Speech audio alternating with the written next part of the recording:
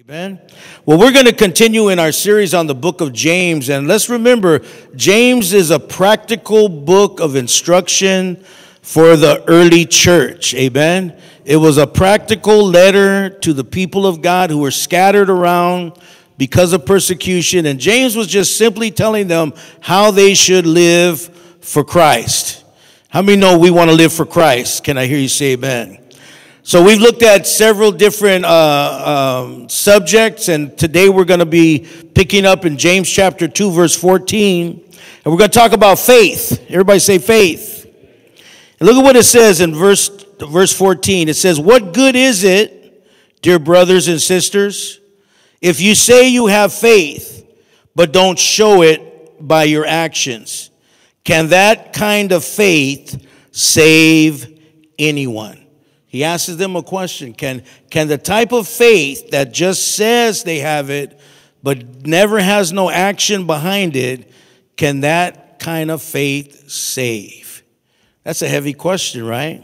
If you want to put a title on today's message, you can entitle it, "Real Faith Produces Action." Real faith produces action. Amen? So James is simply telling us that a person with genuine faith always acts upon their beliefs. This morning, if we say we're believers in the Lord Jesus Christ, it's got to be more than just words, right? Remember that saying a long time ago? There was a saying, action speaks louder than words. How many of you remember that saying, right? Well, where do you think that saying originated at? It originated in the Word of God, because James is telling us this morning that real faith produces action. Now watch this. It's so simple to really understand. How many know we're saved by grace through faith? Isn't that what Paul told the Ephesians church? You're saved by grace through faith, not of yourselves. It's a gift of God. It takes faith to be saved. Say amen. If you're born again this morning, you expressed your faith in the Lord Jesus Christ, and that's how you got saved, right? The Bible also says that we're to learn how to walk by faith even when we don't see it, right? Walk by faith and not by sight. We don't go by what we see.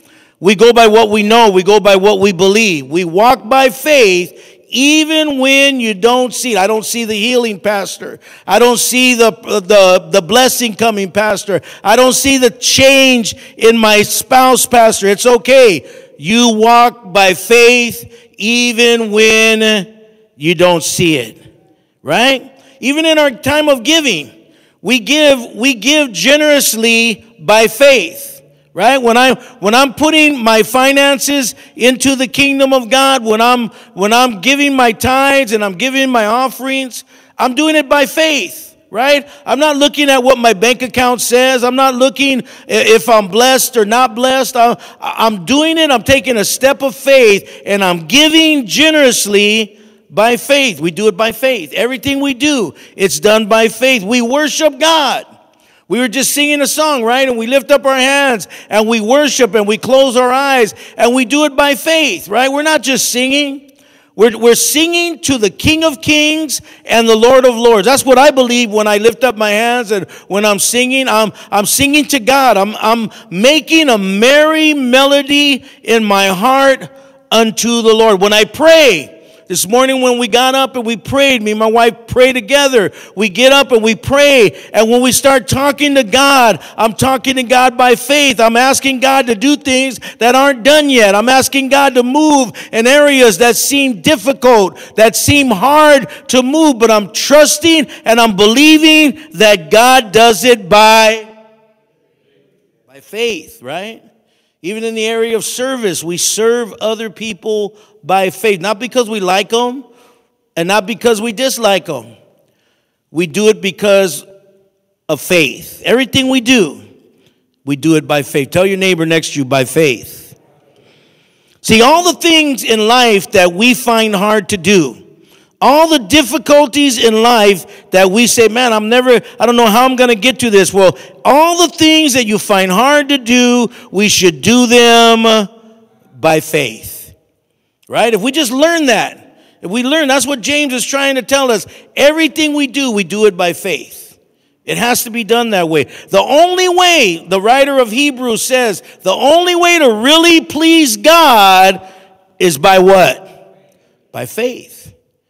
That's the way you please God. You please Him by faith. So if we don't have faith in those areas of our life, if we don't express faith or walk by faith or have faith when we come across difficult areas, watch this, that thing that you're facing today, that struggle that you're facing today, that problem that you're facing today, that mistake that you're facing today, if you don't have faith in those areas, you can become discouraged, you can become upset, you can get your feelings hurt, you can start complaining about it instead of just trusting God for it by faith. Faith makes life much more easy, right? But it's not just saying, I believe, right?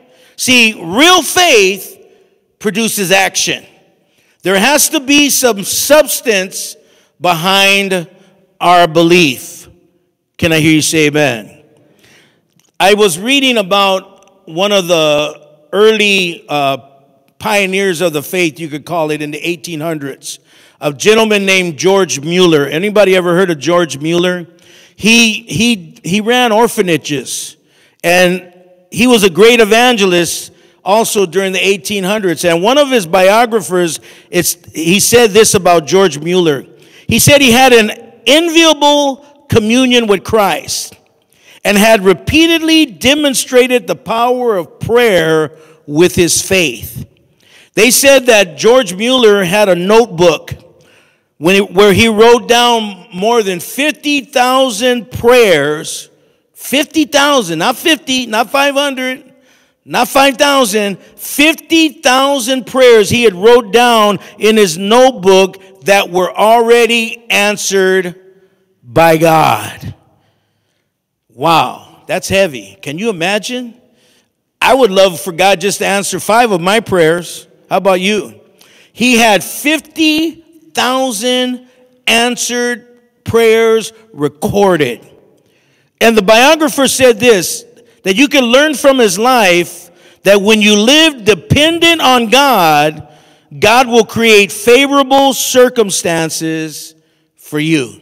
How many of you need some favorable circumstances to come your way? Well, all you got to do is just trust in God, depend on God, put your faith in God. Faith always produces action. So we're going to go through this passage.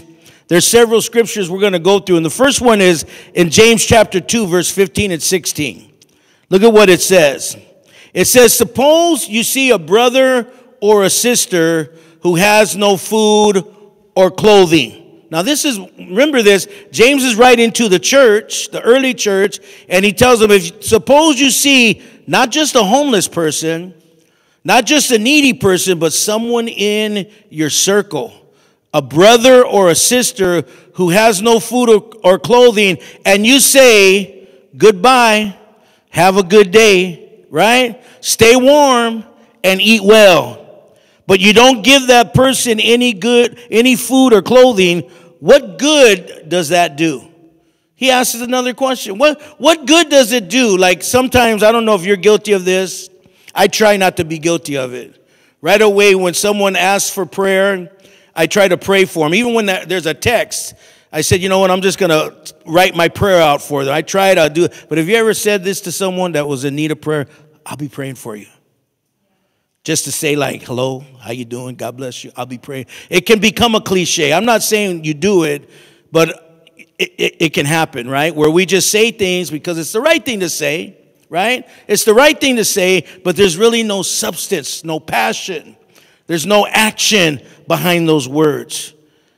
And that's what James is saying. He's saying, if you see someone that's in need and you just say, hey, have a good day. I hope you stay warm, right? I hope you eat well, but you don't do anything about it.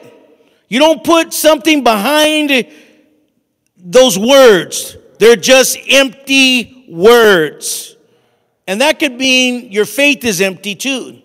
When you just say things because it's the right things to say. And James even asks, what good does that do? What good is it? Now, think about this. I know today that there's nothing I could do to earn salvation. How many believe that? Good works cannot earn salvation, right? We're saved by grace through faith, right? Grace through faith. Nothing I could do. I was a sinner. I was lost. I was going to hell, right? You were a sinner. You were lost. You were going to hell. There was nothing you could do. But somebody told us about Jesus. Somebody told us about Jesus, and we said, yes, I'd like to be saved. I'd like to give my life to the Lord Jesus Christ. And at that moment, when you express faith in God, you were born again. How many of you have been born again? Come on. Give the Lord a hand clap of praise if you've been born again. The moment you said yes to, or maybe even today, maybe today, you're here today and you need Jesus. All you have to do is say yes to the Lord. And that moment, your name is written in the Lamb's Book of Life. You don't have to do anything. You know how I know that? When Jesus died on the cross, there were two other guys hanging on the cross with him. Two other guys that never been to church, never got baptized, never gave no tithes, never raised money for United We Can, never even attended a worship service. But one of them went to heaven because he put his faith in Jesus, right? And that's what it takes. It takes our faith in Jesus. But what James is telling us, when you express faith in the Lord, when you express faith in God, there's something that happens when you do that. You change, right? How many of you been changed? Right? You've been changed. I'm changed. I'm different. Even though I might look the same, right? I might walk the same. My voice might sound the same. But on the inside, I'm thinking different. I'm feeling different. And I'm living different. How about you? So we know that when you get saved, something happens. James is not saying that works save us. He's saying that faith saves us, but there's something that happens when you put your faith in Jesus. There's something that happens that begins to produce good works inside of you. You start doing things that you never did before. You start wanting to read the Bible. You start wanting to go to church. You start wanting to tell people about Jesus. You want to be a cheerful giver. You want to be a servant because that faith inside of you produces action. Tell your neighbor there's got to be some action. See, what James is talking about here, he's talking about an empty faith that's just words alone. It's just words with no evidence or fruit of salvation. And you know, remember I keep mentioning this, James listened a lot to his brother Jesus, right? And he was around during the time his cousin, right? Jesus' cousin was John the Baptist, so James's cousin was John the Baptist also, because Jesus and James were brothers. So I imagine James heard John say things like, by the way you live, You'll prove by the way you live that you have repented of your sins and turned to God. By the way you live. See? It's not just what I say, it's how I live that proves I've turned my life over to God. Faith is not proven by what we say. Faith is proven by what you do. In Matthew chapter 3:9, it says, don't just say to each other, we're safe, for we are descendants of Abraham. That means nothing. It doesn't matter how well we can articulate our belief. Doesn't matter how many scriptures we could quote. Doesn't matter how much I could tell you about Jesus. If I'm not living it, if it's not active inside of me, it's empty. Somebody say empty. What matters is if you're able to do what you say you believe. I believe. Do you believe? Then there should be some evidence in our lives. There should be some fruit in our lives that proves I'm born again. And that's what James is hitting on right here. He's talking about don't let it just be words. Let it be words with action. I like the way Jesus saw it in Scripture, where he talked about a group of guys. Let me read this story to you. In Mark chapter 2, verse 1 through 5, it says, when Jesus returned to Capernaum several days later, the news spread quickly that he was back home. Soon the house where he was staying was so packed with visitors that there was no more room even outside the door. While he was preaching God's word to them, 4 men arrived carrying a paralyzed man on a mat. They couldn't bring him to Jesus because of the crowd. So they dug a hole through the roof above his head. Then they lowered the man on his mat right down in front of Jesus. Seeing their faith, Jesus said to the paralyzed man, my child, your sins are forgiven. You know what's heavy about this story?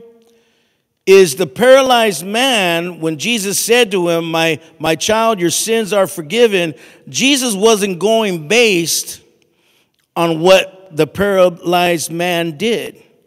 He was going based on what his friends did, right? Because his friends had to pick him up and carry him to the house. When his friends got to the house and they saw the crowd, they couldn't get in. You know, these guys were Victory Outreach guys. They said, I'm going to figure out a way to get into this place, right? I'm going to sneak in, right? How many of you ever snuck into a movie theater, right? You figure out ways to get into places, right? These guys figured out a way. Well, let's go up on the roof. We'll carry him up on the roof. We'll dig a hole in the roof, and we'll lower him down. How many know that's action right there, right? That's action. And that's what James is talking about here. Look at verse 17 and 18. He says, so you see, faith by itself isn't enough unless it produces good deeds. These guys produce good deeds. He says it is dead and useless. Can you imagine that? If I just keep saying I got faith and I never do anything, I never have no action behind it, James says it's dead and useless. Now, someone may argue, some people have faith, others have good deeds. But I say, how can you show me your faith if you don't have good deeds? I will show you my faith by my good deeds. We don't want to have unseen faith. You know, we don't want to have faith that nobody could see. The word good deeds, when you look it up in the original Greek language, it means to bear fruit, right? To bear fruit. Our good deeds should bear fruit. It means to labor faithfully. We should labor faithfully for the Lord. It means to keep your testimony. How many know just keeping your testimony is proof that you're saved? Come on, somebody. It means to benefit other people. When this paralyzed man was healed, he was healed because Jesus saw the faith of his 4 friends. Do you realize the power of demonstrated faith today? Do you realize that your faith in action has the power to lead someone to the Lord? Your faith in action, where you take a step of faith and you just step out and attempt something for God, it has the power to heal somebody who's sick in Bible. The Bible says very clearly, Jesus seeing their faith. What got Jesus' attention was not the paralyzed man on the mat. It was the faith of his friends who went through all of that trouble to get him into a place where he could receive his miracle. Sometimes it takes a little bit of effort on our part to see the miraculous take place. Sometimes it's going to take you extending an invitation. Sometimes it's going to take you driving over to another part of town and picking somebody up. Sometimes it's going to take some effort on your part to see souls saved. Somebody say amen. It wasn't the paralyzed man's faith that did it. It was the faith of his friends. You never know. I never know what might demonstrate. You never know what happens when you're in church and you're worshiping and other people are looking at you. I learn a lot through observation. I would rather watch something, right? I like learning by watching videos, watching other people when they minister, right? I learn a lot by observation, right? Some people learn by hearing. For me, I learn better by watching. Watching, listening, paying attention, right? You just never know when you demonstrate your faith whose life is going to be touched. You just never know today. You were worshiping the Lord earlier during the worship part of the service. You were singing a song and you were singing it with so much passion that the person next to you got touched by your passion.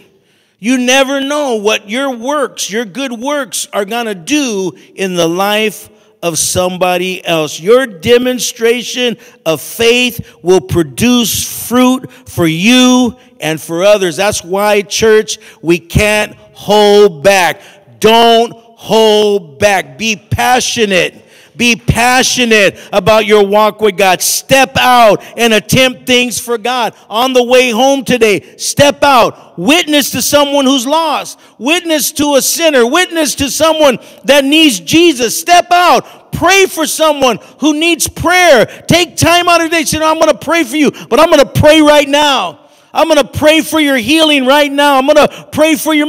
You never know. That demonstration of faith at that moment and at that time might change their life. Step out and sow a seed of faith when everything tells you not to. But you know what? I'm going to demonstrate my faith through my generosity. See, Jesus sees our faith when we step out. How do I know that? Well, there's a story in Luke chapter 21. I'm not going to have us turn there. You can look it up later. But in Luke chapter 21, the first 4 verses, it talks about the widow woman and her 2 small copper coins. How many of you ever read that story? Right? Let me give you a picture of what was happening. It was offering time. And everybody was bringing their offerings. And the Pharisees, they love to, let everybody see what they're doing. Oh, look at me, right? They say the Pharisees used to walk around with little boxes on their head and on their wrist that they would put the scriptures in. They're called phylacteries. And their boxes would get bigger and bigger and bigger because their head was getting bigger and bigger because they were so full of themselves, right?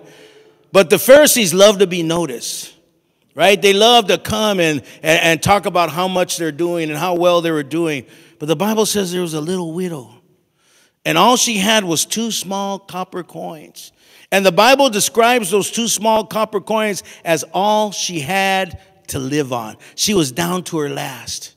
But when the offering time came, all the Pharisees were coming and they were putting their money into the offering. And the Bible says Jesus was sitting off to the side. And the Pharisees were coming and it didn't move Jesus. Didn't move Jesus. They were just coming and making sure people would see the amount. You know how they hold their envelope up so the people in back of them could see their amount? Come on, somebody. Jesus didn't even look. The Bible says when that little widow woman came and she put her 2 small copper coins in, the Bible says, and Jesus looked up. See, Jesus sees your faith. He sees our faith. When we demonstrate our faith, he sees it. When we give by faith, he sees it. When we walk by faith, he sees it. When we trust by faith, he sees it. This widow woman was believing that God was going to meet her needs, so she gave her last. She demonstrated her faith. Another part of James chapter 2, verse 19 to 20. Look at what he says. This is pretty heavy right here. He says, you say you have faith. How many say they have faith? Come on, wave your hand if you say you have faith, right? We all say that, right? You say you have faith, for you believe that there is one God. How many believe there's one God, right? There's one God, true Jehovah God. He's one, right? The Lord our God, he's one, right? You say you have faith, for you believe that there's one God. Good for you, the Bible says. Even demons believe this. Do you know the devil believes in God? Did you know that the devil believes in God? Even demons believe this, and they tremble in terror. How foolish. Can't you see that faith without good deeds is useless?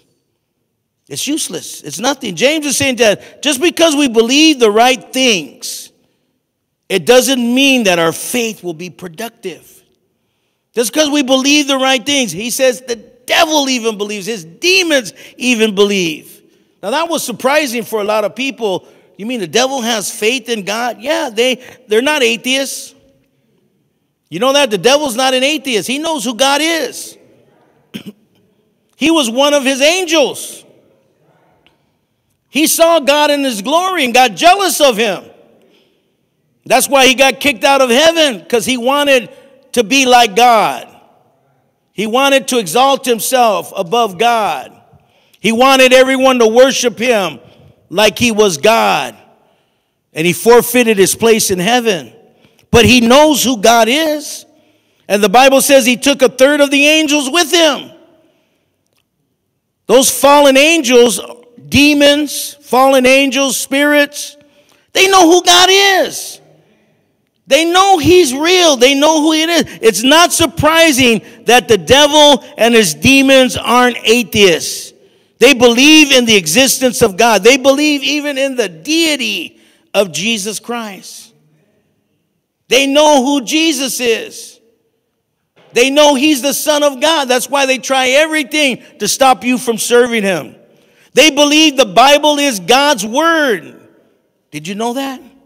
That the devil knows this is the word of God. That's why he distracts you so much from reading the Bible. That's why when you're in church, he doesn't want you to hear the message. He doesn't want you to follow along. He doesn't want you to take notes. He doesn't want you to receive. The Bible talks about how the enemy comes and he snatches away the seed that was sown. They even believe Jesus is coming back again. The devil ain't no atheist. But I want to let you know the devil ain't going to heaven. The devil is not going to get saved. Right? Just because he believes doesn't mean anything. You have to have action behind your belief. You have to have, your faith must produce good works. That's how you'll know. It's kind of like your DNA, right? Your DNA proves who you are, right? Your fingerprint proves who you are. Your dental records will prove who you are. Your faith in action will prove that you're a child of God. We're children of the Most High God. And because of that, we should always have some action behind our belief. We should always be doing something for God. Somebody say amen. Always be doing something, God. We should be trusting that God, what makes us believe about God and makes our faith real is our faith in action. Just believing is not what makes your faith real, but it's the action behind your belief that makes your faith real. It brings it to life. It brings it to life. It demonstrates it to other people. So James uses another example in James chapter 2:21. Now this is the kind of faith we want to have. We don't want to have empty faith. We don't have unseen faith. We don't want to have dead faith. We don't want to have demonic faith. We want to have productive faith or active faith. James 2:21 through 24, it says, "Don't you remember that our ancestor Abraham was shown to be right with God by his actions?" Notice that? See what it says? That Abraham was shown to be right with God by his actions when he offered his son Isaac on the altar. You see, his faith and his actions worked together. His actions, watch this, his actions made his faith complete. And so it happened just as the scriptures say. Watch this. Abraham believed God, and God counted him as righteous because of his faith. He was even called a friend of God. So you see, we are shown to be right with God by what we do, not by faith alone. How do I show I'm right with God? By the way I live. How do you show you're right with God? By the way you live, by what you do. There has to be some type of physical expression going on in your life as to what inwardly took place. It's like with water baptism. We say water baptism is an outward expression of what inwardly took place in our life. When we got saved, we accepted Jesus. So when we come and get baptized, we go under the water, and we come up, right? The old man goes under, and the new creation comes up. If you're a believer here today, there is such a thing as good works. That's what James is talking about. Good works lets people know, lets the world know that I'm a Christian, that you're a Christian, that you're a believer. It's not by what we say, it's by what we do. By what we do. And we get a lot of opportunities to do good things, right? Bible says this, Paul the Apostle says, work out your salvation with fear and trembling. You're to work it out. You're to work at it. You're to live it out daily. Just like Abraham, when God called him, watch this, when God called Abraham, he called him from the Ur of Chaldea. Abraham, when God called him, Abraham was worshiped heathen gods. He worshiped the moon and the stars. His God, the God that Abraham worshiped before God called him out, they used to offer up their children as sacrifices, right? They used to offer their children as sacrifice. So when God called Abraham, and God had Abraham and told Abraham to take his son, his only son, to the mountain and offer him up as a sacrifice, it wasn't nothing new to Abraham because that's the kind of life that he came out of. But what God was telling him to do, if you could do it for the devil, you could do it for me. Some of us, we lived hard for the devil. We lived so hard for the devil, we lost our freedom. We lived so hard for the devil, we lost our dignity. We lived so hard for the devil, we gave up our jobs and we did so much wrong for the enemy. How much more can we live for God today? How much more can you and I commit our lives to Jesus today? I don't know how much money I spent on heroin. There was a lot, right? I spent a lot of money on heroin before I got saved. I used to smoke too before I got saved. I used to smoke Camels, the non-filtered Camels. Imagine that. Nasty. I can't even stand the smell of cigarette smoke now. I used to smoke like 2 packs a day. I used to spend all my money. Every dollar I'd get my hand on. Didn't matter if the babies needed milk or if Sister Meyer needed money for bills. Every dollar I got my hand on, I would give it to the connection. Anybody, come on, anybody here say they used to do that? How many used to give your money? How many used to give your money to the connection? Right? I would spend all day long figuring out ways to hustle money so I could just give it to some guy who treated me bad, right? Didn't have no respect. You know how it is. Once you get to a certain place, even the connection don't respect you no more. How much more? Look, if we had actions in the world, we did things that sent us to prison. Growing up, it used to be a badge of honor to go to prison. I'm serious. That's how they would talk in the neighborhood as we were young boys. Growing up, we'd hear the older homies talk about the joint and being in jail, and we would aspire to get locked. How foolish were we? We would aspire to become a convict, a pinto viejo. Come on. You know what I'm talking about? A prisoner. That was something that was like our college. How much more can we do for God over what we did for the enemy? We did a lot for the devil. We put in time for that devil. Come on, somebody. Some of you put in time. You put in years. You put in years, and you weren't impatient with the enemy. You didn't get mad at him if he didn't come through. Right? You didn't give up. Oh, that's it. I'm not using drugs no more. And walk away. how much more should you and I have faith with action for God? Abraham was an example of real faith in action. He came from a family of people that were a little successful. They owned a lot of property. But one day God called him out of that. God came to him and he said, I'm going to make you a great nation. And he called him out of the Ur of Chaldea. And he told him to go to a place. Watch this. Here's the part. He told Abraham to go to a place that when he gets there, I'll tell you. Some of you want to know how it's going to work out. Some of us we want to know God's plan, how it's all going to unfold. How is this all going to unfold? How is my life going to unfold? How is the restoration of my family going to unfold? How is my financial prosperity going to unfold? I can only tell you what God told Abraham. I'll let you know when you get there. It's a walk of faith. But Abraham had to be willing to put some action behind his belief.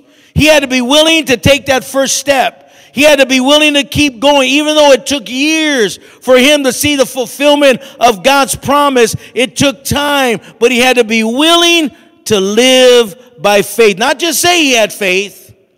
He had to be willing to go through the trials.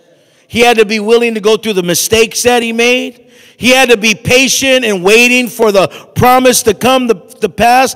It's just the way it is. God took Abraham from what was a comfortable life and made him into a man of faith. He had a whole nation of people come out of his seed. You just don't know what your demonstration of faith will produce. Abraham's demonstration of faith produced the nation of Israel. It produced the people that were more than the stars of the sky. It produced us because we're heirs by faith of Abraham's promise.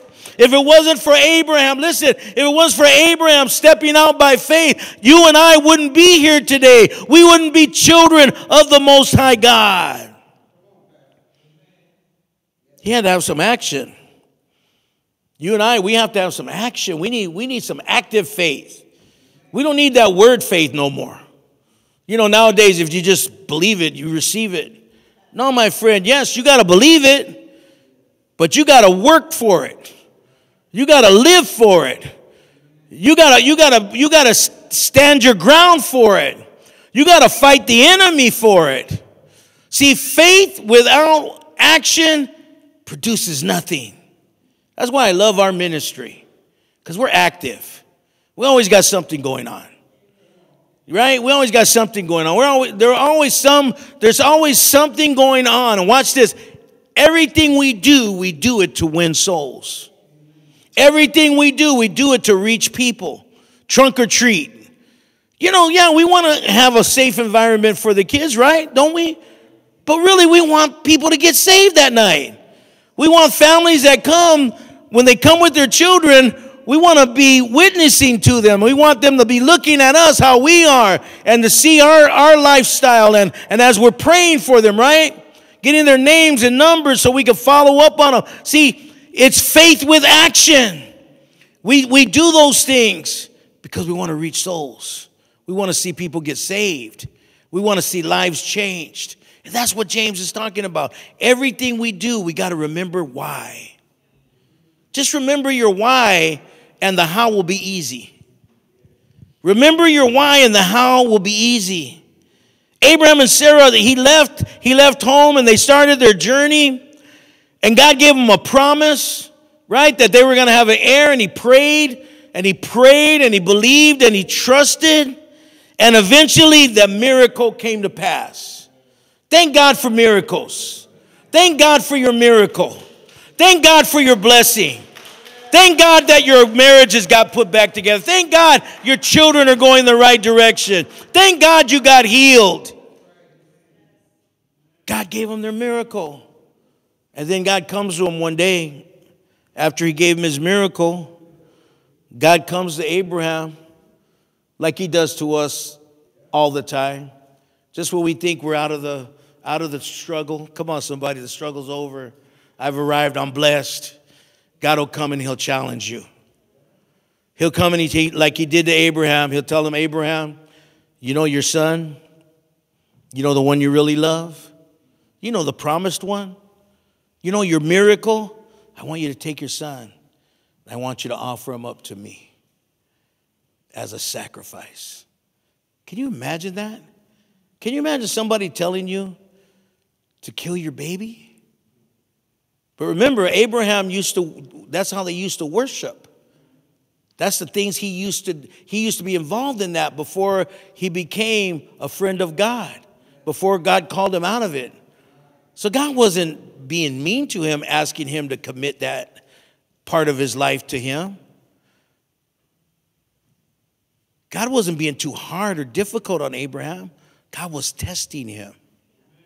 Just like God tests us. You know God tests us, right? He tests our faith. And that was just a test for Abraham. If you get your son, the son you love, you know, the one I gave you, the promise, take your son, and I want you to take him up to the mountain. You know what the Bible says Abraham did? The Bible says Abraham woke up the next day, right? He got his son, he chopped some wood, right? And he was heading toward the mountain. And he got to the bottom of the mountain and he told his servants, wait here. And look at what he says. This is what always gets me. He says, wait here. I and the lad are going to go and worship the Lord. That's what God wanted to hear. I think right then, I think right at that moment when he said, I and the lad are going to go worship, God knew he wouldn't put anything above his relationship with God. No person, no place, no thing, no job, nothing would be more important to Abraham than his worship of God. And I believe that's what God is doing for us. God wants to bring us all to a place where he's number one in our lives. Not just by what we say, right? Jesus is Lord. I could say that all day long. But until I get that mountaintop call to give up something I really love, until I get to that place where God deals with me over a certain area of my life and wants me to bow down and worship him, till I get to that place, I can't really say Jesus is Lord until I've made him that. When I've demonstrated that to him, when I willingly gave up something for the kingdom of God. Demonstrated faith. That's what James is talking about. An active faith is the only type of faith that produces results. I can tell you I'm saved all day long. I've met people that can quote scripture. I got jealous of them. There's one guy, he could quote every scripture you can imagine. The only problem was he couldn't live it. He couldn't live it. He couldn't live it. And I've come to realize it's not so much what I know, it's who I know. It's who I know. And I know Jesus. And I know his voice. He says, my sheep, they know my voice. And when Jesus speaks to you, just like God spoke to Abraham, Jesus is going to speak to us. Just like you've known there's been times in your life when Jesus is speaking to you, when you open up your word and you read it and it's right there and it jumps out on you and it hits you. And you know God is talking to you. He's speaking to you. Just do what he says. Just do what God says. Don't just listen. Don't just quote it. Don't just say it, but demonstrate it in your life. Say amen this morning. Hallelujah. That's what he's saying. One last thing. In James chapter 2, 25 and 26. Look at what he says. Rahab the prostitute is another example.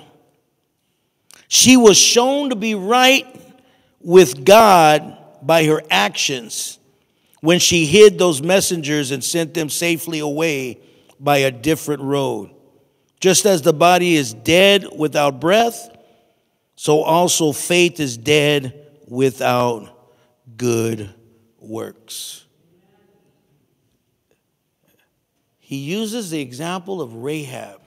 Rahab was a prostitute. She ran a brothel. Do you know she's listed in the genealogy of Jesus Christ? Can you imagine that? Her faith was demonstrated when she hid those men and got them on their way safe. She put it simply, she risked her life. She risked her well-being for other people. That's the kind of church I want to be a part of. I want to be a part of a church that puts it on the line for the lost. That's what Victory Outreach has been since 1967. We've been a ministry of sacrifice. We've been a ministry of compassion. We've been a ministry that reaches out to the hurting people of this world with the plan of Jesus Christ. We put it on the line. We don't have it all. We don't have no millionaires here, right? I don't even know if we have any millionaires in all of Victory Outreach. But we've been able to do what God has called us to do for the last 50 some odd years because there's a people who walk by faith. They demonstrate their commitment, they demonstrate their generosity, they demonstrate their loyalty with their lives. That's who we are. And Lord, let that never change. Let us never become a people who talk, who say we're going to do things, who have all the right answers, but we never have no backup with our lifestyle. God forbid that we ever become that type of church. Let us continue to be a church full of men and women that are unique in their own way, but we trust God for everything. And when God speaks, we obey. Can I hear you say amen? That's the type of faith God wants us to have. Every head bowed and every eye closed.